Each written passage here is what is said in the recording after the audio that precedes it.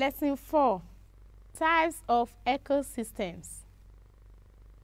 Now that you know what make up the ecosystem, we shall consider the types in today's lesson. Thank you for engaging with the Ecology Perfect Master. It means a lot to me. An ecosystem is a common term widely used in biology and environmental studies.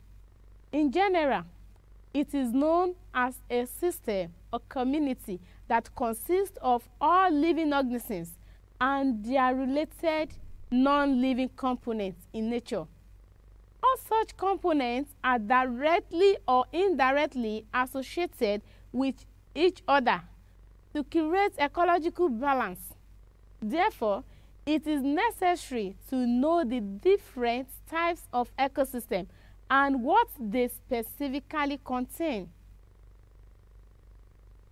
At the end of the lesson, you should be able to mention and explain the main types of ecosystems, list the 4 and the 2 subtypes of terrestrial and aquatic ecosystem respectively, and discuss how biotic and abiotic factors interact in an ecosystem, and also should be able to list the 5 types of biotic relationship that takes place in an ecosystem. Our keyword includes aquatic and terrestrial habitats.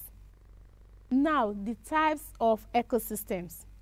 An ecosystem can be as small as an oasis in a desert or as big as an ocean, spanning thousands of miles.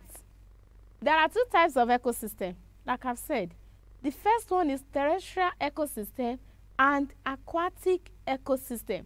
Let's start from terrestrial ecosystem. These are exclusively land-based ecosystem. There are different types of terrestrial ecosystem distributed around various geographical zones. They are as follows. The first one, we have a forest ecosystem, which consists of several plants, particularly trees, animals, and microorganisms that live in coordination with abiotic factors of that environment. Forests help in maintaining the temperature of the earth and are the major carbon sink. We also have a grassland ecosystem. In a grassland ecosystem, the vegetation is dominated by grasses and herbs. Temperate grassland and tropical or savanna grassland are examples of grassland ecosystem. Tundra ecosystem. Tundra ecosystems are devoid of trees and are found in cold climates or where rainfall is scarce. These are covered with snow. For most of the year, tundra type of ecosystem are found on the mountain tops. The desert ecosystem now. Desert ecosystems are found throughout the world. These are regions with little rainfall and scarce vegetation. The days are hot and the nights are cold. Aquatic ecosystems are ecosystems present in a body of water. This can be further divided into 2 types, namely the forest water. This is an aquatic ecosystem that includes lakes, ponds, rivers, streams, and wetlands. These have no salt content in contrast with the marine ecosystem. We also have marine ecosystem, which includes seas and oceans. These have a major substantial salt content and greater biodiversity in comparison to the freshwater ecosystem. How are the abiotic and biotic factors related? Biotic and abiotic factors are components of an ecosystem, but biotic factors are living things, while abiotic factors are non-living things. These factors interact and influence the adaptation of species. How do biotics and abiotics factors interact? Biotic factors, which is living organisms, interact in ways that affect each other's survival and reproduction. Interaction between biotic factors can be divided into 5 main types of ecological relationships. We have competition, predation, commensalism, mutualism, and parasitism. On the other hand, abiotic factors, which is non-living environmental conditions, can limit or enhance the ability of living organisms to survive and reproduce.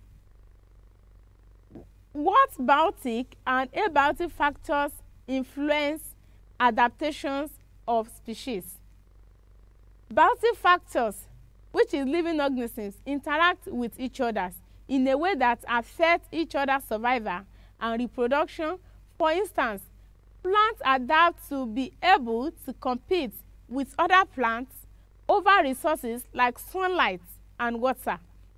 An abiotic factor, which is non-living environment condition, can limit or enhance the ability of organisms to survive and reproduce.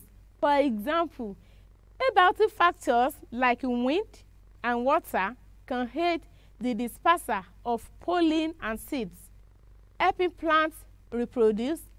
Over time, organisms inherit adaptations that suit their environmental conditions. Now, you can see how the terrestrial and aquatic ecosystem operates. You have also learned that the terrestrial ecosystem has 4 types, while aquatic has 2 types.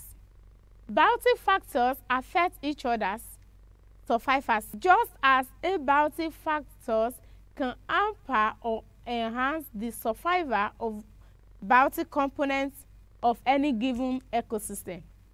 When an abiotic or biotic condition in an ecosystem limits the growth or size of a population, it is referred to as a limiting factor.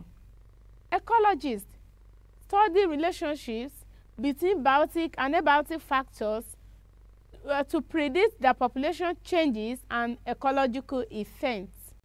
You may have to go over this lesson again to make sure taking the key points therein.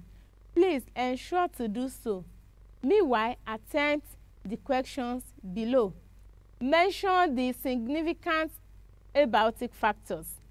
List the different types of terrestrial and aquatic ecosystem. Thanks for listening.